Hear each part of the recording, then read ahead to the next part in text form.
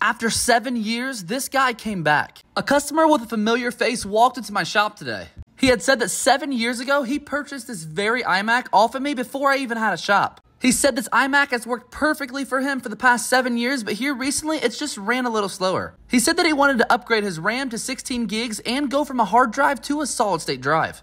I mentioned to him the iMacs that we have on our website for only $599, but he said he didn't want to spend that much and he just wanted to make his current one a little faster. So we went with a 1TB SSD and then we upgraded his RAM from 4GB to 16 gigs.